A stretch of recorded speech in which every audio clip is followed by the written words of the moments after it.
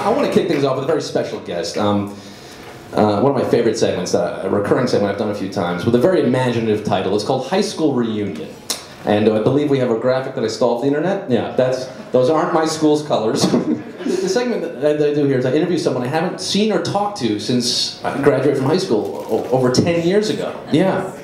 At least, yeah. And it turns out I have a very impressive high school class because tonight's guest, she's a writer, director, and actor whose debut feature film, Appropriate Behavior, premiered at Sundance last year and was released in select theaters and video on demand just last week to rave reviews from the New York Times critic A.O. Scott and Lena Dunham, who cast her in season 4 of HBO's Girls, currently airing. She plays Chandra, Hannah's Iowa Writers Workshop classmate.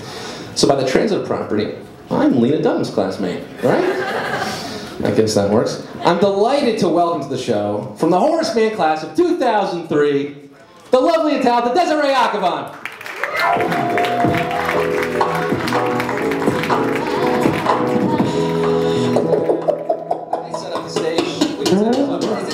It's a small stage. Small stage. Sorry, it's very cozy. Close quarters here. I just have to say before you. Yeah. What are you going to say? Scott said that this was a segment about people he had not seen or spoken to since high school. You did not see or speak to me in high school. In high school either. Scott was the student body president, and I would eat my lunch in the recital hall lobby. Did you? Because I had that degree of social phobia. But so you realize it wasn't like I was the popular kid though. Yeah, I mean.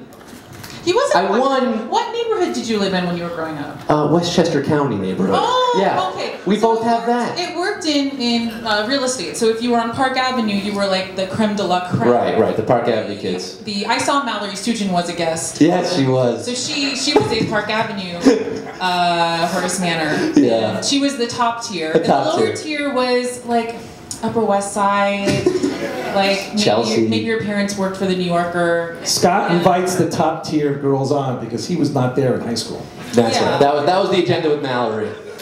And I lived in Rockland County. That's like the farthest you can live from Horace Mann. I commuted 2 hours by helicopter. A small troll asked me 3 questions in front of a bridge. I want to get into high school. Certainly. Let's do this. But do you want to do it now? I want to talk about the crazy year you've had. It's been exactly a year since your film premiered at Sundance, right? And this whole, walk us through this year. Is this like, have you had a chance to process it yet? This has been a crazy year for you. Yeah, no, I have good chunks of time where I, foot in my bed in the fetal position, watching Friends lately. Yeah. Friends, who noticed that I added all 11 seasons. So that's been my January. And, repetitive masturbation. That was your January? That is how I spend my free time now. But you've been traveling, right, with the film? And then taking breaks for Friends and masturbation. Look, I share that with you too, believe me. Yeah. Horace Mann instilled in us a very rigorous sense of the importance of masturbation. Yeah, girls took like 3 weeks to shoot. I have a really small part. We built this for as much as we can, but I'm in just a few episodes and all I do is roll my eyes. Are people calling now? You have an agent now for on-camera stuff? For on-camera stuff? Yeah. There's an agent that's really specific. On-camera stuff? On-camera Acting? Stuff. It's funny, the agent thing.